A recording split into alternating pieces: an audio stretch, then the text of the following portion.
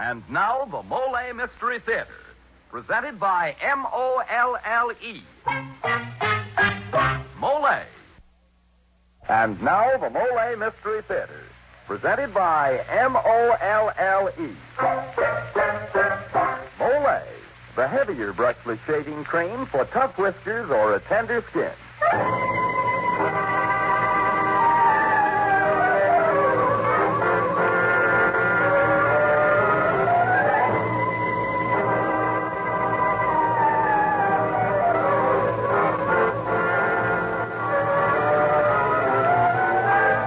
Good evening. This is Geoffrey Barnes, welcoming you to the Molle Mystery Theater, a program that presents the best in mystery and detective fiction. Tonight's story bears the provocative title, Death Goes Shopping, and was written by Roy Grandy. Peggy Knudsen, Warner Brothers star, recently seen in the hit motion picture Stallion Road, will play the part of Pat Murphy, a girl who always buys the things she wants and can't keep them. When she decides that social prestige and the big checkbook are what she wants most in life, she puts them on her shopping list, too. But this time, she gets more than she bargained for when Death Goes Shopping. Mr. Barnes, pardon me for saying so, but perhaps this little lady got into trouble because she forgot to put the most important thing on her list. Something that makes a hit with any man. And that's Molle, the brushless shaving cream that's heavier. Yes, sir, it's smooth. So smooth. It's slick. So slick. It's the smooth, slick flake shave you get with Molle. Molle, the heavier brushless shaving cream for tough whiskers or a tender skin. Try it. Molle. And now for tonight's Molle mystery, Death Goes Shopping, starring Peggy Knudsen.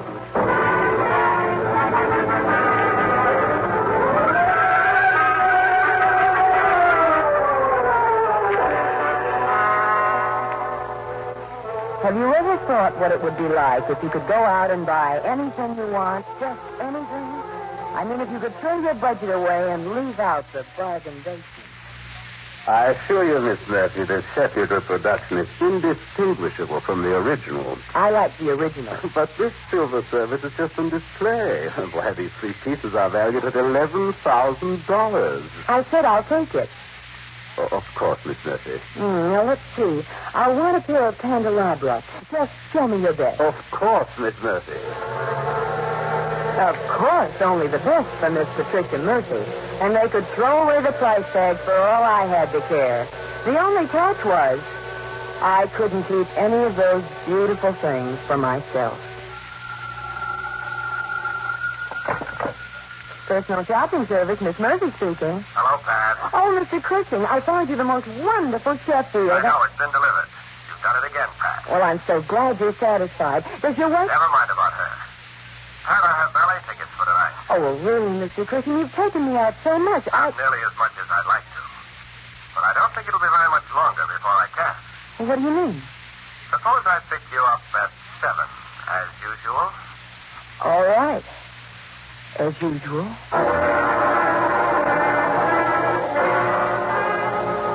I wasn't being impolite to any of my biggest customers like Albert Cushing. After all, it wasn't doing me any good spending other people's money for things I couldn't keep. If I hadn't been turning toward Albert Cushing, it would have been somebody else with a checkbook. A girl can find so many chances when she's running her own personal shopping business.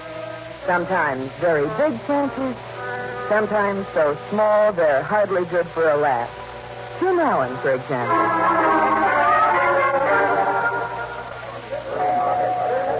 You're Miss Murphy, the personal shopper? Yes. Well, I'm Jim Allen. I work in this department store up on the 7th floor.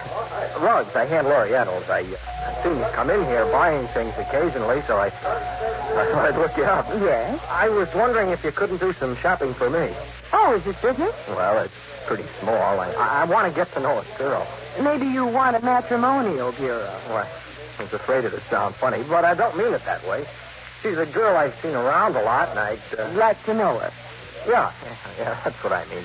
So I want you to pick out some gift the girl would really like. Before you even know her? Well, I wanted to break the ice. Will you help me? Well, I'll think it over. What's the limit on your budget? Oh, I can go up to $5. Oh, I see. Well, leave your card with me anyway. Oh, I haven't got any cards yet. I'm too new in the rug department. But things are coming along for me, though. Oh, I could tell. Where's your name, then? Oh, I thought I already introduced myself. I'm Jim Allen.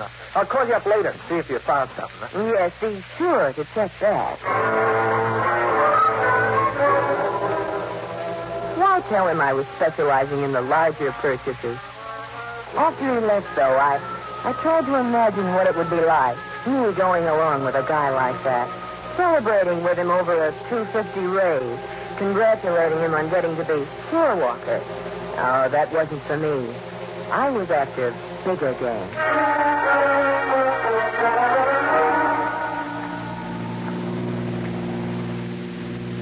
All right, Pat.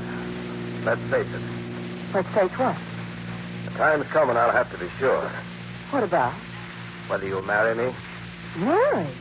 Oh, are you getting a divorce? I won't need one. Well, Don't interrupt.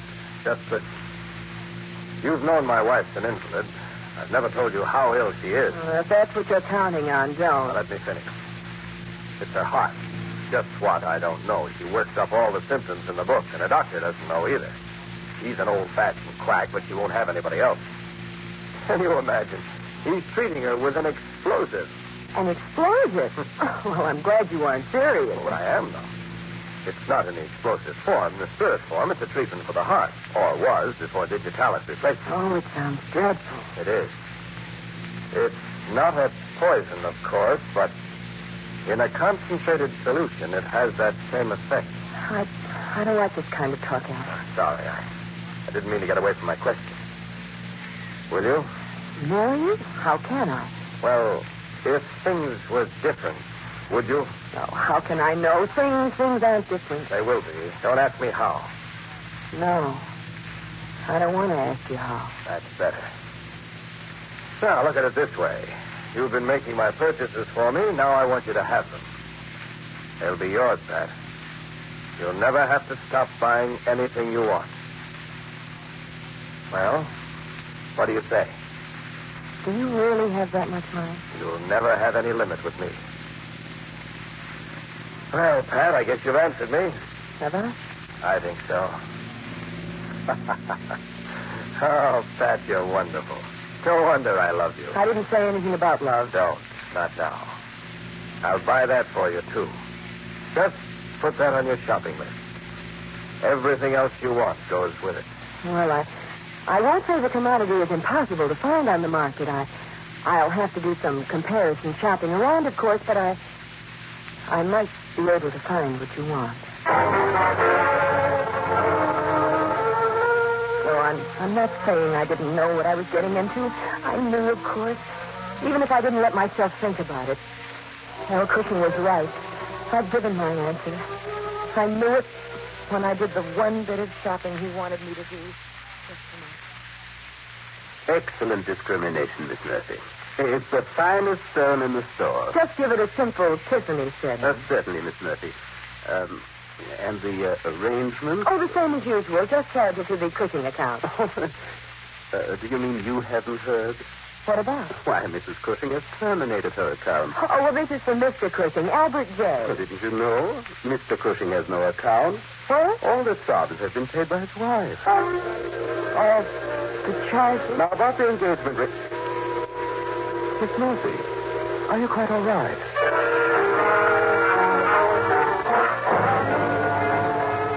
So there was a bottom to the purse. The money was almost in my hands, and I took it for granted. And now that the money was taken away so suddenly, I wasn't so ready to give it up.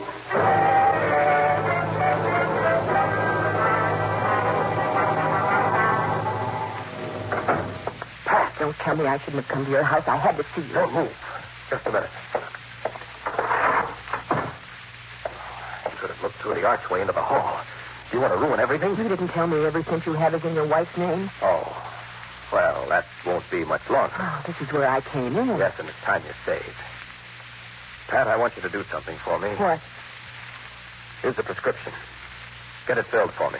What's it for? Just get it. Why don't you? She won't let me out. Why do you suppose my wife closed her accounts?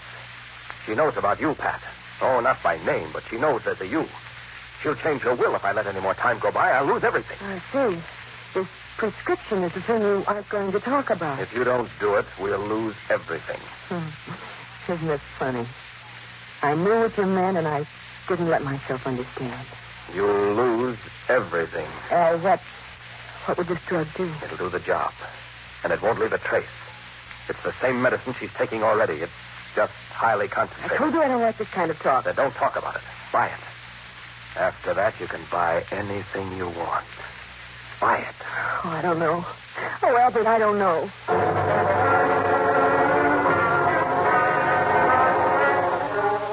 I closed the door on murder. Anyway, I thought I did when I ran away from that brownstone house. Now I really knew what I'd been asking for, and I couldn't get away from it fast enough. By the time I went to my office the next morning, the prescription Albert gave me was just something else a woman can bury in her handbag. Good morning, Miss Murphy. May I come in? Oh, you again, Mr. Allen. Haven't you met your dream girl yet? Well, yes, I have, but I still want that gift to cinch things. Gift? Oh, you wanted me to find some little thing a girl would want to keep. Oh, I still do. Only don't spend $5 on it. I'd like you to make it 10. Say, aren't you spreading? Oh, I can afford it now. I got a raise. I knew you would. Oh, I didn't even think you noticed me. Oh, I had you sized up. You'll get there. Maybe not in time to enjoy it, but you'll get there. Oh, I'm enjoying it now. You see, it isn't having things that count. It's working to get them. You know what I mean, don't you? No, I'm afraid not. Oh, I think you do. I sized you up, too. Yeah, so I noticed. Oh, sorry. I didn't mean... Well, you know, I just came in to see you about... Forget it. The girl doesn't need a gift. Oh, I guess you know then. Well, you were pretty obvious. I'm awful sorry. I just wanted to meet you. Well, you did. Yeah, when I got to know you just a little, I wanted everything to be just right. Was that why you upped the ante to $10? Oh, in a way. I don't set a limit on things I value. I figure when I get so I can afford 100 or then 1,000. Is that how you figure? Do me a favor, will you? Go ahead and find that gift, just like all you knew about was the original order. No, I'm sorry. Here's a $10 bill. I'd like to see you do that. No, just leave the money and get out of here. I can't be bothered right now.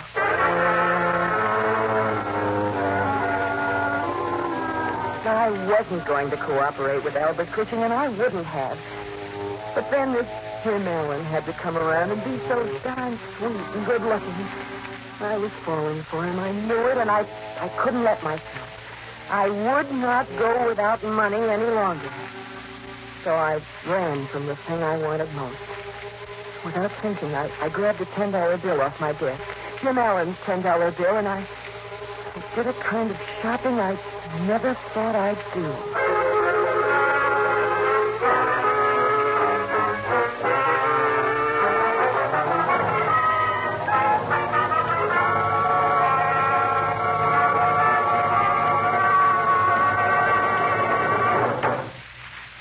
Add to Pat Murphy's shopping list 1 bottle of spirits of octoglycerin.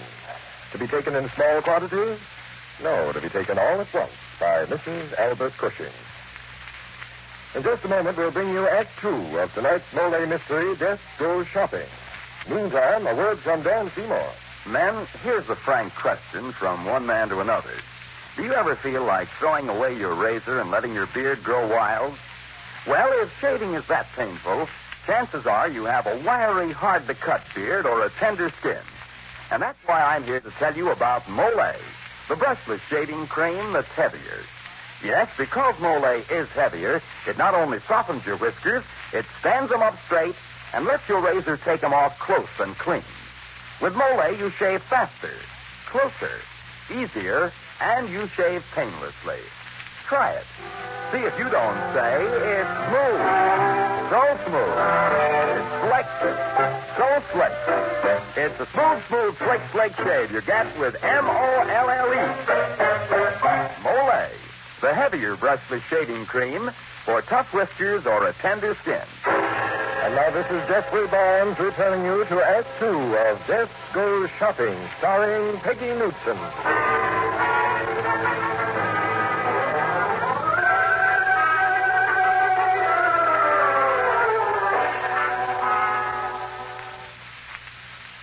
made it up, but are you sure you don't want the 1% solution? Just give me what the doctor ordered.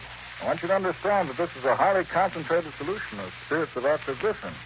More than a few drops of it would be fatal to a healthy heart. Will you just give it to me? No, $3.67. Here, take it out of this. I won't. You feel good? Well, it better be. What's wrong? Oh, just spotty. About the prescription, let me caution you again.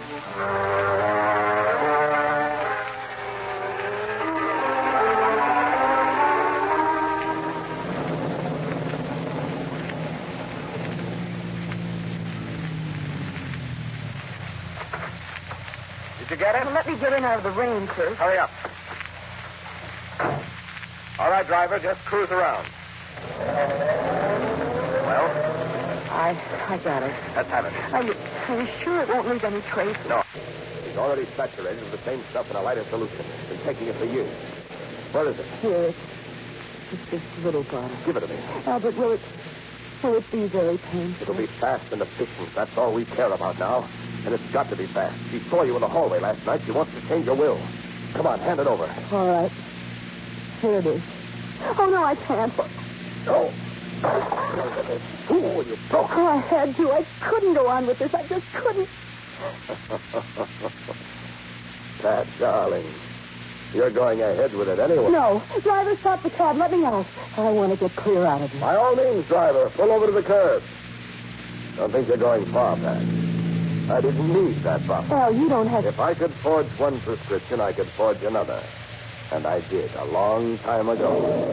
They'll never trace my purchase. Well, then why did you want... If anything should be suspected, your purchase will be so obvious. Albert, you can't do it. You must... Is this a convenient place to let you off? It's not far from your office. Albert, listen When to you me. see me again, everything will be ready for us. Goodbye, darling.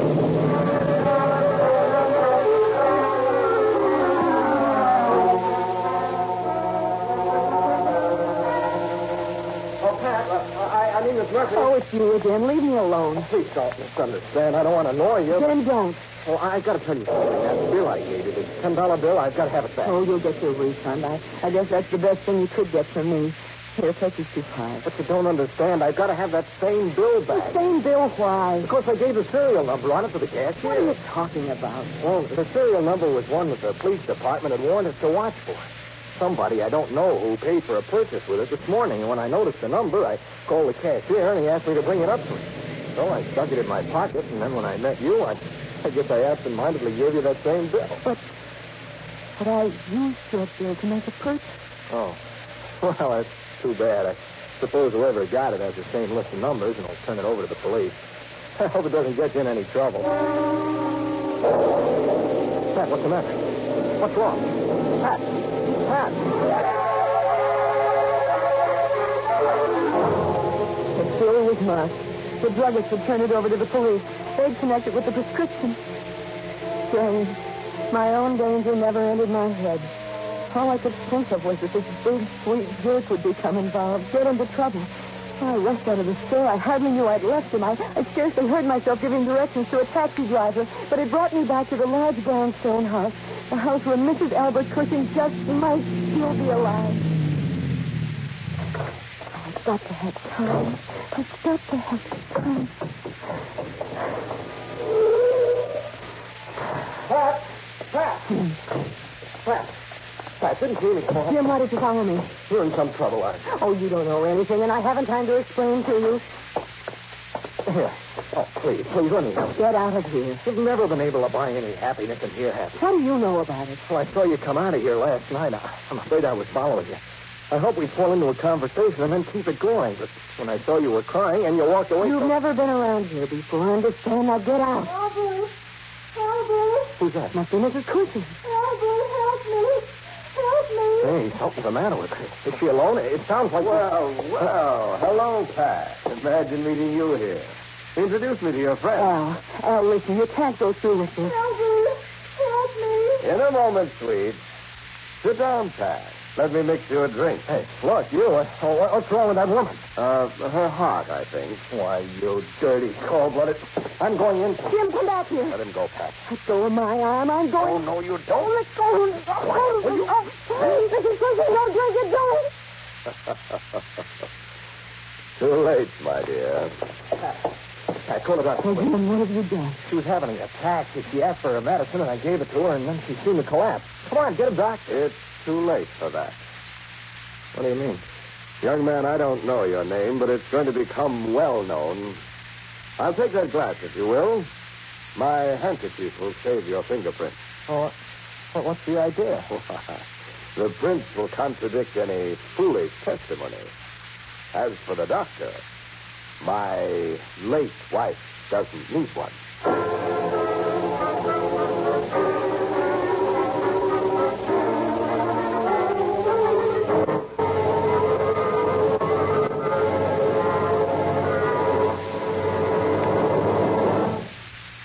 This is Geoffrey Barnes again. In just a moment, we'll bring you Act 3 of Guest Goes Shopping.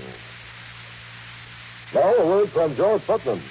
If dandruff is spoiling the appearance of your hair and you've been trying to combat it with little or no success, listen carefully. Many outstanding authorities say that the most common kind of dandruff is caused by a germ called Pityrosporium ovale. Now, many dandruff-combating methods are no more effective for fighting this germ than plain water and brushing. For, like water, all they do is remove loose dandruff. To get real relief, this germ must be destroyed. Double danderine really works because double danderine actually kills this germ on contact. Even in many severe cases, results with double danderine have been remarkable. Now, the amazing effectiveness of double danderine is due to a special ingredient, an active antiseptic so wonderfully efficient many hospitals use it. In double danderine, we call it Alzan. So try double danderine and see if you don't agree that most methods can't compare with its dandruff-combating effectiveness. Get double danderine tomorrow.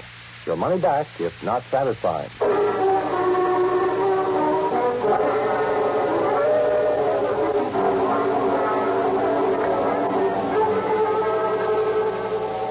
Jim was arrested and charged with murder. I was taken in as his accomplice and then mysteriously released.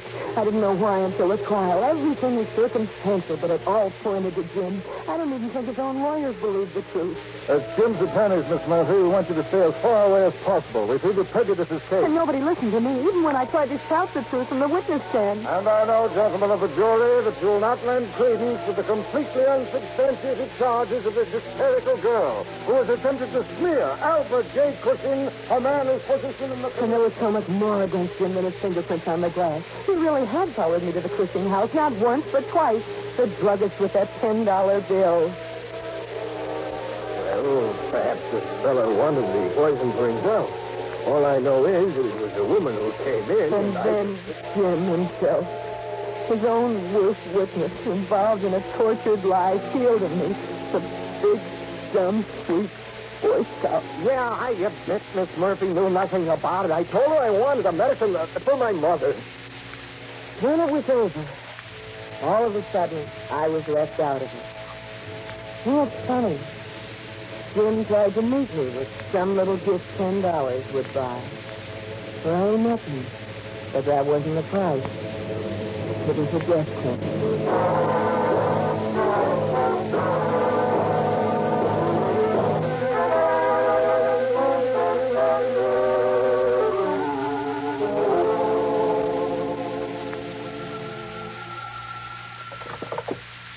Yes? Darling, don't you think you've gone long enough without seeing me? I told you not to call. No, don't hang up. The trial is all over now. You might as well cash in with me. The way I felt about you hasn't changed a bit. Pat, are you listening? Snap out of it, Pat. My charge accounts are just waiting for you. Darling, are you still on? Hello, Pat. Hello.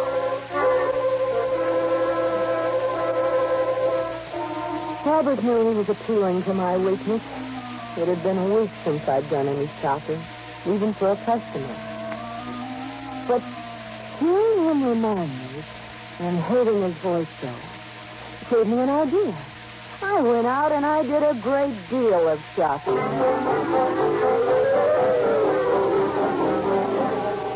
But the law won't let me sell the revolver. Oh, Mr. Cushing expects you to bill him double the price. You can arrange it, can't you? Well, as you say, I can go ahead and deliver it. Is this this really your strongest hint? Yep, guaranteed. Though what a pretty young girl like you. Well, it's not for me. Just charge it and deliver it to Mr. Cushing.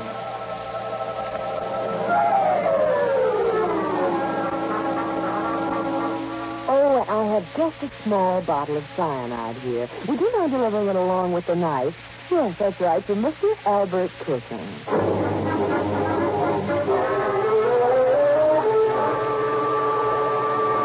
What the devil's the idea? I'm not at all sure, Mr. Cushing. If all this is your idea of a joke, what did you come to see me for anyway? I'm beginning to wonder. Oh? I didn't think your gifts left any doubt. Don't give them away. You might want to use one. Oh, I wouldn't consider giving them up. I look on them as collector's items. I've even kept them together in this cabinet. Excellent. I think the police will have no trouble finding them there. Police?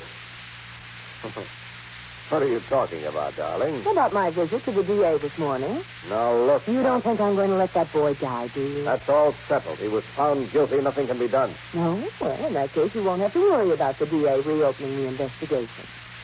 You're bluffing. In that case, why worry? What? Who's that? I think I know. Why don't you take a look out of the window and see? Just a moment. It's the policeman. No, you did talk to the DA. I told you I did. Just one catch, dear. This case won't stand up very well without the star witness. Here. Have a drink on me, darling. Drink? Oh, no. Oh, yes. You're going to drink it, my dear. I find it necessary.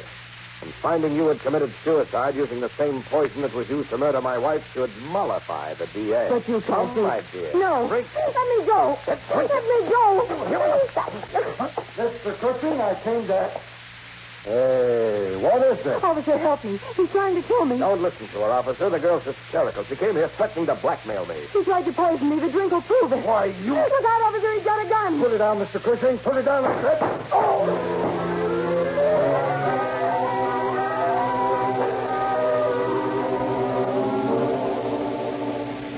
He poured me a drink, Inspector. You remember how Mrs. Cushing died? A kind of poison? They're getting ready to execute James Allen for that But one. Jim is innocent. Cushing really killed his wife. That's why he wanted me out of the way. Now, just a minute. Yeah? Yeah, okay. Good work. Well, Miss Murphy, you had it right. That was a laboratory call. You found poison? The analysis showed a reasonably exact facsimile in the glass and in Cushing's basement. It's not actually poison, though. Spirits of oxyglycerin, the old-fashioned treatment for the heart. Only it's the same solution that entered in the Allen case, and no heart could take that. Now you believe what I said on the witness stand. Yeah. Well, it looks like you saved him. The report's going to the governor. Will he be pardoned? That's my bet, and he'd better like it. You almost swapped your life for his. So now Jim's free, and I'm going shopping again. He wants me to pick out my own engagement ring. Oh, and I suppose I should tell you. Cushing was right when he said I was bluffing. I hadn't spoken to the DA. Oh, and as for the policeman at the door, that's the one on the boot.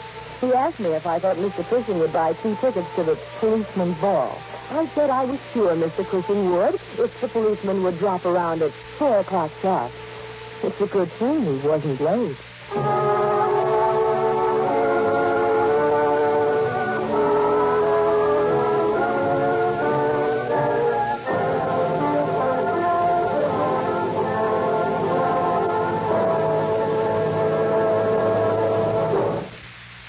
The original music for the Mystery Theater is composed and conducted by Alexander Sandler.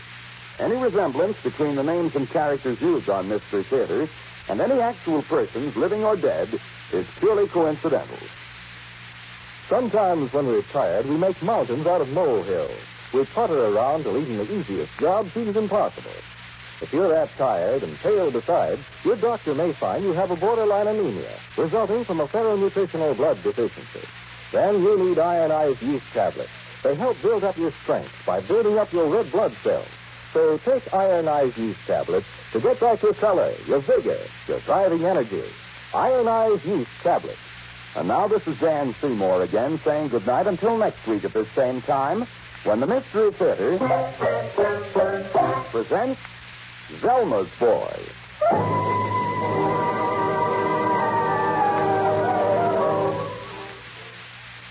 You're have just heard Molle Mystery Theater. This program was heard earlier over the network of the National Broadcasting Company and transcribed for presentation on KPO at this time. This is KPO, your NBC station in San Francisco. Hear ye, delicious gum, made by Adam. Adam's cloves, Siemens, Pepsin, Chiclet, and Gentian. For chewing gum with long-lasting flavor, buy gum by Adam. He's back, William Bendix as Riley himself on The Life of Riley, KPO, tomorrow night at 7. Stay tuned now for The Third Horseman, heard earlier over the NBC network and transcribed for broadcast on KPO at this time.